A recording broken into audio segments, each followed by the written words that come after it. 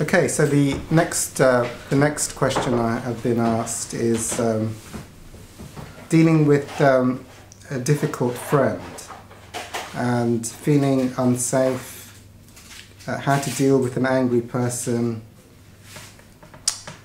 and fiery personalities. Well, you know, this is something that I can identify with this question. I think as, you know, even myself, you know, my mother's quite a fiery person, and there was this attraction to fiery people. And actually, so there are these patterns that exist within the ego of something that's familiar and seeming to wanting to get an attraction with that again and again and again. And then obviously dealing with the downside of people who are fiery, which is usually fiery people are nice when they're getting what they want, but if they don't get what they want, they tend to be extremely fiery and explosive and have a lot of passive-aggressive anger because one is not. They tend to like the polar opposite in the person. So you know they tend to like, if they're angry, they need to vent their anger. So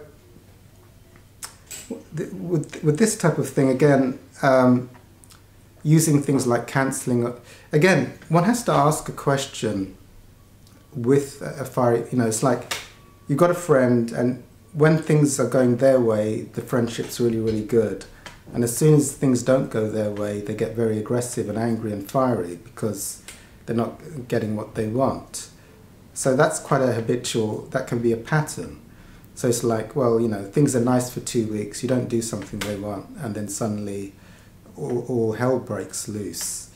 And if that's a cyclic pattern, again, each case is a context by context situation. So, but it's to ask, you know, my thing would be like, well, I've obviously got something in myself which has attracted this individual into my life. And obviously I'm getting a lot of payoff from when times are going good. But I'm obviously getting very, very hooked into the triggers when things are going bad, you know. So let's say, yeah, so it's like often with fiery people they could be very demanding. When they want something, they want it now. And if they don't get it now, they get very, very angry and they let you know about it.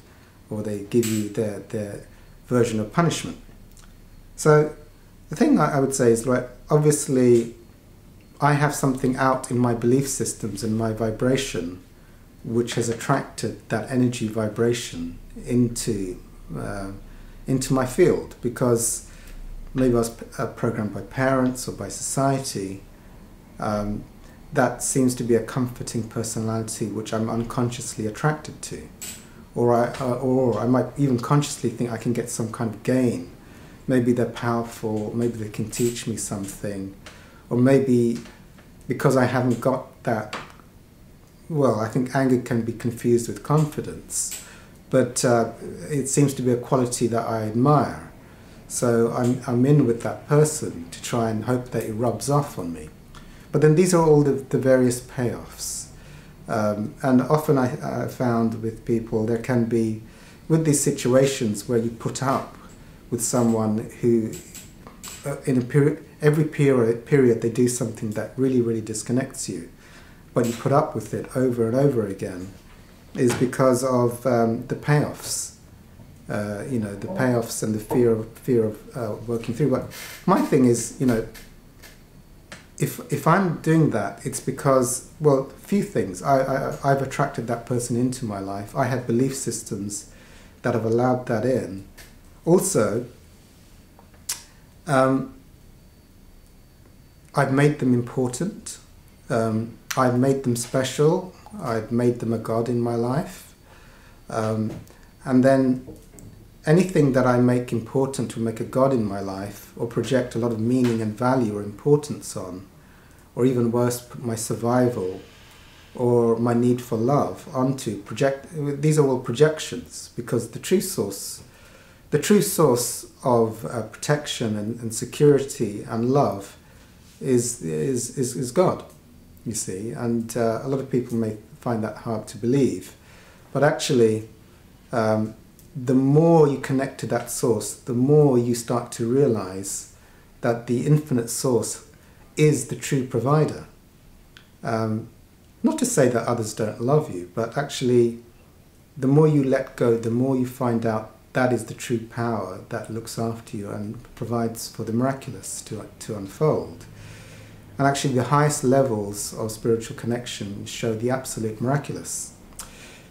We won't go into the siddhis and the enormous power of the saints who've absolutely connected to the eternal presence within, and the power that they hold, which is beyond this victimhood stance, which is typical to the ego, which is normal and human, to make everything in the external world one's God, accept and not let that go, so that one can't let the light in. So now if it was me, and if I was having let's say I have this friend, but every so often, if I don't do something they like, they erupt in anger and they sort of mete out this punishment to me, then I would want to be free, not necessarily like cut them off, but I'd want to be free of what are the triggers in me. How have I made them my higher power? How have I made them God? How is my ego projecting survival or the need for love or wanting something from them? And make all of this meaningless. I would totally de-higher power them 100%, so that they cannot say or do, and there's nothing I want from them. Now, the state of the enlightened teachers, every enlightened teacher that I've studied or met have always said the same thing. There's nothing they need or want from anybody or anything, because they're in that state of absolute presence, stillness, the state of everything, really, the allness of love and now. So they all say the same thing, and in those states, everyone who's been in those states, if you ask anyone in those states, do you need anything to feel more complete? Everybody would always say, no, there's nothing else I need. You don't need to give me a donut, an extra £50. Nothing else is required in that state of infinite presence. So when the ego starts getting hooked into stuff, then these states of like getting hooked into the world and projecting meaning and value or godlike status or special status onto things. So, you know, with an angry, you know, like that person's anger is meaningless to me. You know, it's just as meaningless as the light bulb. It's just as meaningless as the lampshade. It's just as meaningless as the floor, you know. So as you keep doing this, that person's facial expressions, you know, they have this look of like disappointment or anger or fury on their face because you didn't do something. Well, that facial expression is as meaningless as the light bulb.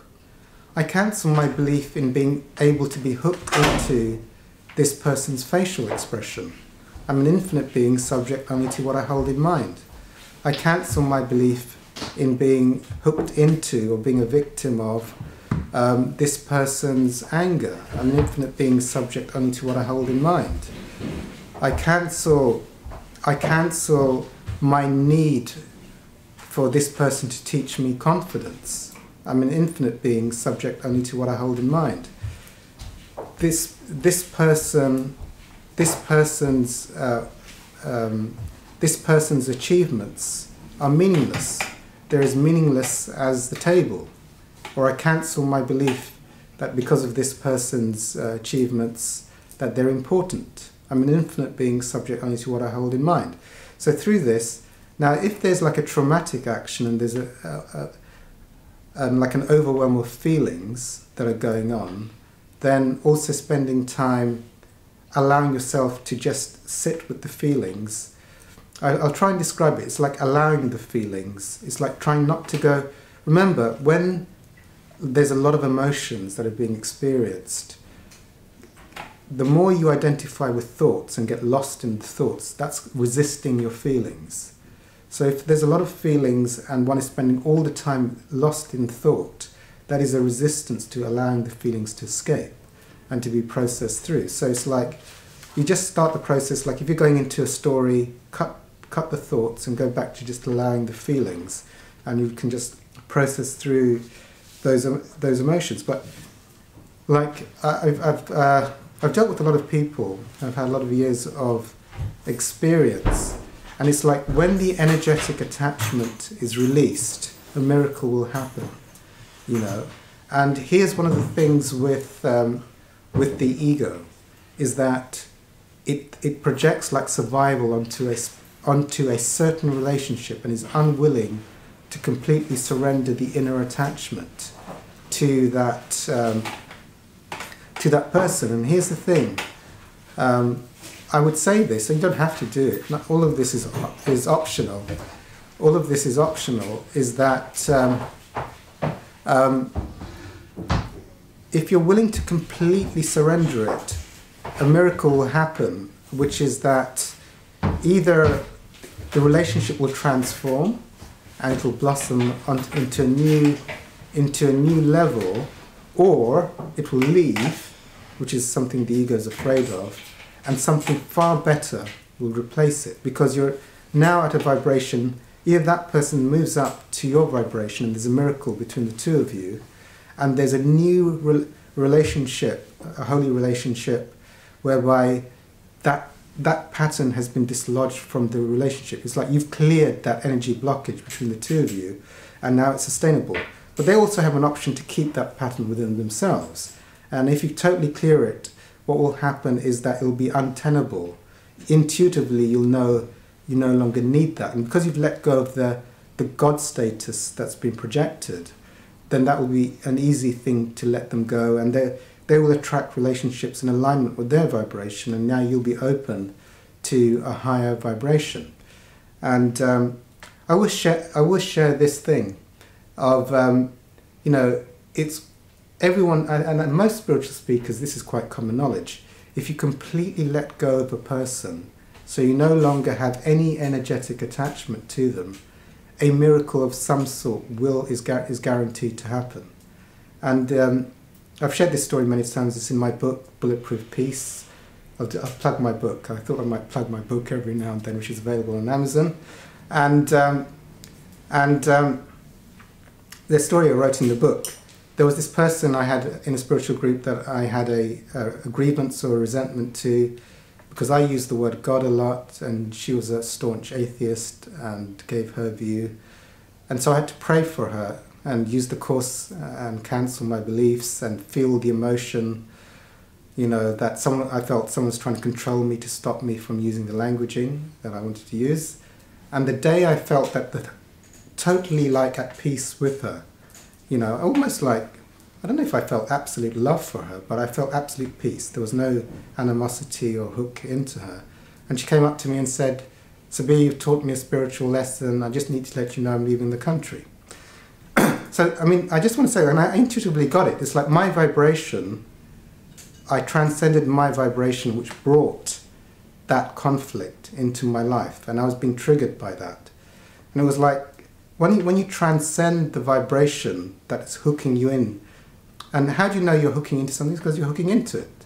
So that tells you that it's not, the hooks out there in the world are not to blame. It's the things inside of you which hook into them, which is the problem. I mean, there's no such thing as angry people out there. There's no such thing as bad people. There's no such thing as axe murderers. And what I mean by that is there's nothing out there that can hook you in or make you a victim of it. You know, so when in ego one wants to change the world, like let's get all the horrible people and ship them to another country across the world. I think they tried to do that once a long time ago in this country, but that's not the way to do it spiritually. The way is to let go of the hooks within oneself. So I do. So I haven't said like you necessarily cut them off, but I do the spiritual work. When you've done enough spiritual work, but quite literally, I know that some people might find this a bit challenging, but is really like nothing. You know, like all the people in this room. You know, my goal is they're as meaningful as this table. Yeah, and my mother and my father is as meaningless as this table. Well, I say that in the sense that I say it so that you can get my meaning. Is that I don't want my ego projections to block my presence. There's a natural spiritual presence which is has intuitive wisdom and knows what to do in every moment and is spontaneous. And it actually is of infinite love, infinite presence. It's actually a state of just continuous love and continuous wholeness and continuous grace and miracles. If you hold on to any projection that something is more important than another thing, then that hooks you into duality, into ego, and then into loss, and then fear of loss. Like if someone in this room was really, really important to me, then my ego would make up a story they're going to leave after a period of time. And then if it was really, really strong, then there'd be like a grief reaction or a trauma reaction, like the source of my love. So in truth, love is present, infinite love, infinite power, infinite presence, infinite stillness, infinite oneness. The core, the existence of truth is here in every moment, but it's obscured. And the amount to which it's obscured is the level of ego identification, which hooks you into different vibrations. I'll actually, yeah, I think that's what I'd say. So I'd just go to town on just releasing all of those hooks. I mean, it's up to you. No one has to let go of anything, but you can do the internal. Really, more the question is not to cut them off necessarily, but is one willing to 100% work on one's internal hooks to the situation? And you know, my relationship with my mother transformed when I was no longer being able to be hooked by her emotional states or her languaging. I was willing to make it totally meaningless. And then when I no longer reacted to it, I found that eventually she stopped doing the things that I was triggered by. So it's the most miraculous thing. So it's almost like the universe will keep poking you in your spot. So it will give you the next relationship with the same pattern over and over again until you transcend it on the inside. And then actually you don't actually notice the people who still do it. You see, you become immune to it. So I've never regretted letting go of my attachments and my meaning, because actually for me it means there'll be more love and more presence. Me getting hooked into and traumatized by and having my story go is actually not a blessing to them or to me. That's why I'm quite happy to surrender, like making anyone my God. You know, because then I'll be, if it's God's will, I'll be able to be more of use to them by not being hooked into and traumatized and going. So if my parents are about to leave the planet, I don't want to be like crying and not be able to get there. I want to be in full presence and full love and being sharing the highest wisdom I can in that moment. That's why, even though the ego has defended its stories and poor me and this is terrible and whatever, as I sort of see it, it is in the highest good of all to let go of all illusions and all belief systems that hook me in. And, you know, the great thing with friendships is that, you know, the fear of loss. But I would say, you know, in letting go of the hooks to a friendship, which is seemingly difficult, for me, either in 100% letting go, it'll either transform or it'll be released, but then something better will come. So it's worth it.